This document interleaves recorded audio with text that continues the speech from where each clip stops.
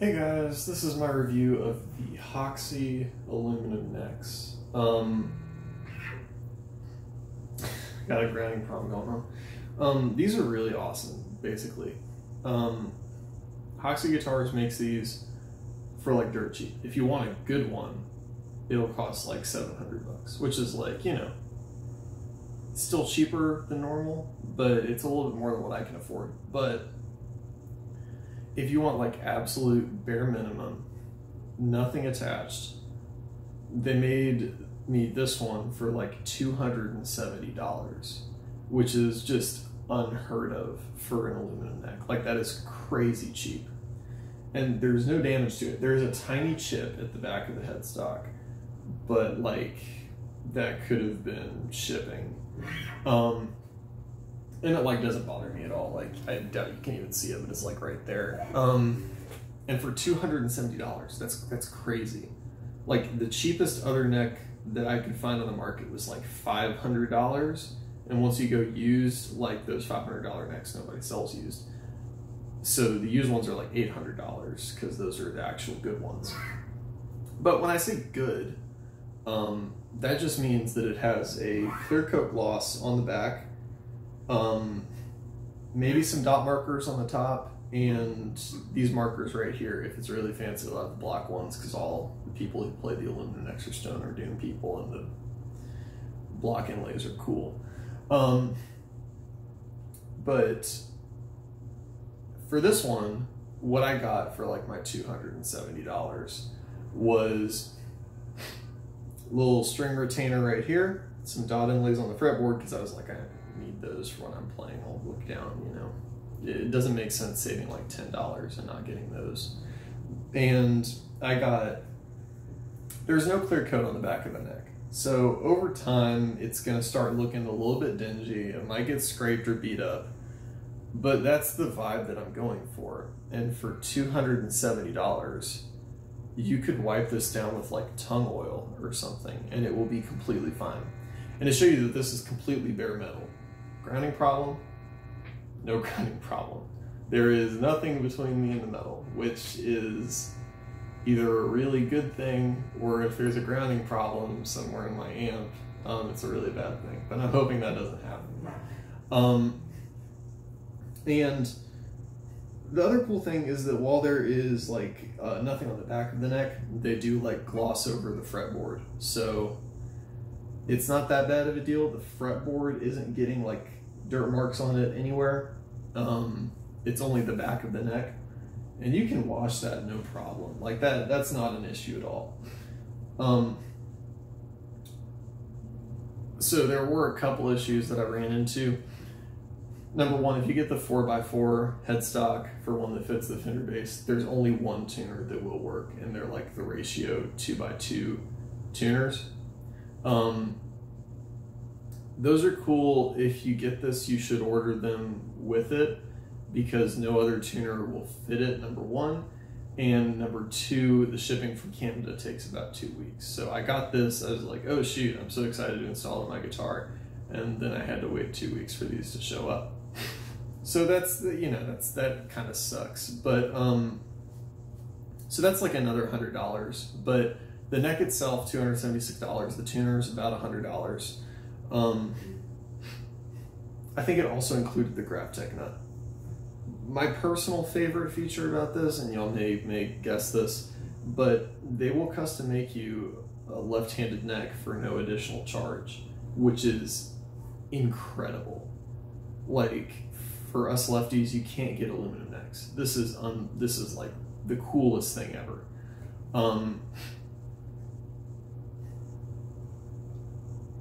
My main gripe is that Ratio doesn't make these tuners left-handed, so the gearing is kind of screwed up. So it takes about 2 turns to get the E tuner all the way up, and it takes about 43 to get the G tuner all the way up. But you know, we always got to deal with something else. My other gripe about this is on the website it says fits Fender and Squier, and I have no doubt that it fits Fender because the spacing is 2 inches by 1.5 inches on this thing. Well, for the bolts. My problem is that it doesn't fit Squier stuff. Now this bass is actually a Glary, but Glary and Squire do the same metric spacing that's just standard on all overseas bases. So I don't think that this will fit a Squire either.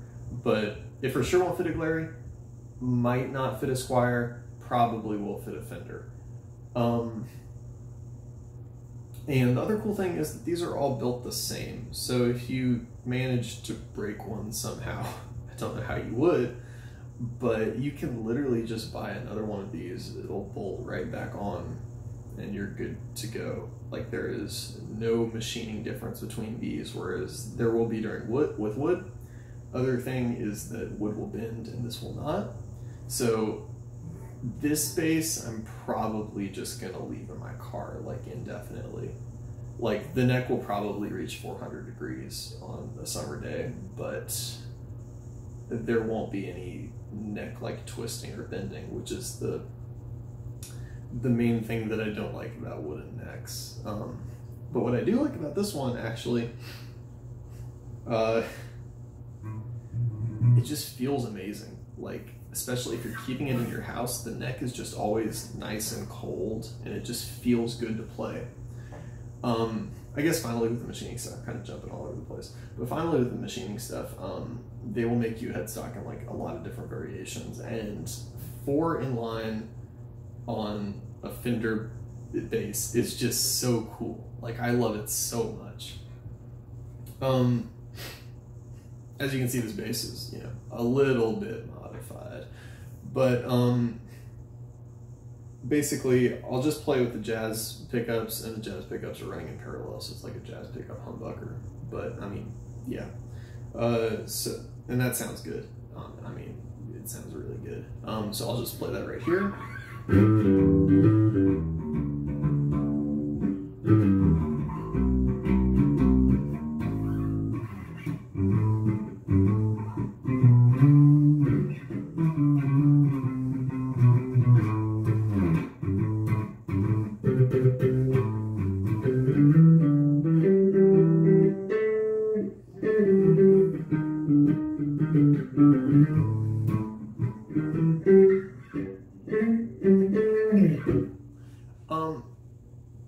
The main thing I've noticed with this, it sounds different. Like, and by different, I mean, this is gonna sound kind of like weird, but it feels like it has less sustain than my old neck on this thing, and it feels like it has more of like a clear top end.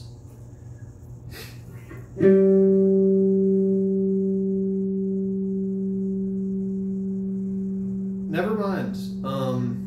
When you're just doing the pick attack, it feels like it has less sustain, but this is without any gain, really? Or any compression? Okay, cool. Yeah, sure.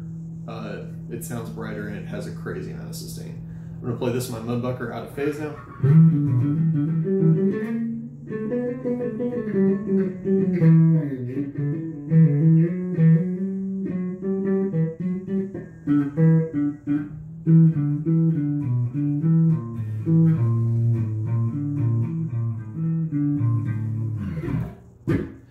And I don't know, this is a stoner bass, you know, I just want to do something a little bit cool.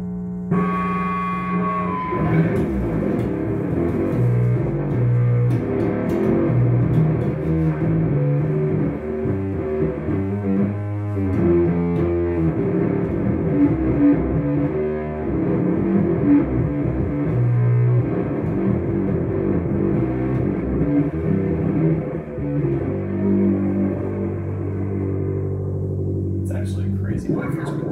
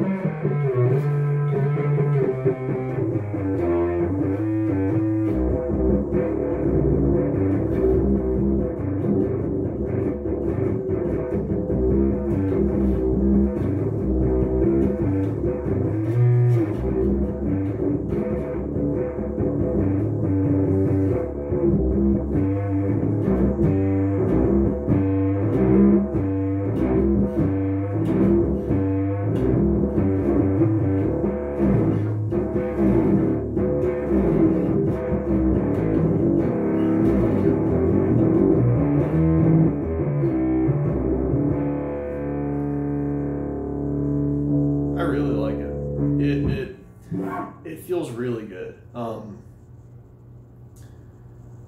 It feels really good.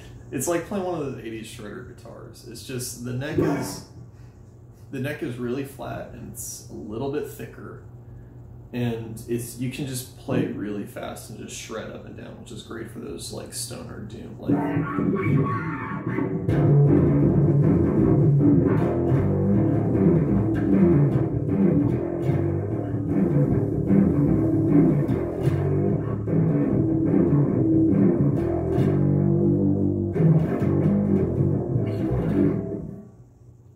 So on this one, I mean, $270, 370 with the tuners. Had to do a little bit of modification to the bass. All things considered, I don't see a reason why you shouldn't buy this.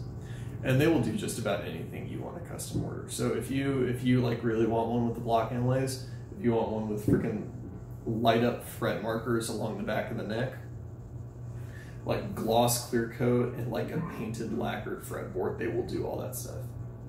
Like, this is just one of the craziest deals on the market right now. And if you're looking for an aluminum neck for bass or guitar, like this is amazing.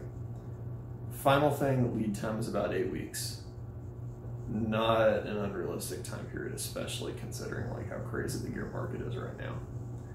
8 weeks is 8 weeks flew by, you know, waiting for this. And I can say that $270 in 8 weeks was worth this. This, with the old neck, was probably my least favorite bass, and now it may have risen up a little ways in the ranks. So, no, I would get it. I'm 9 out of 10. I had to screw around with the bass. That's the only reason it loses a point. It's great.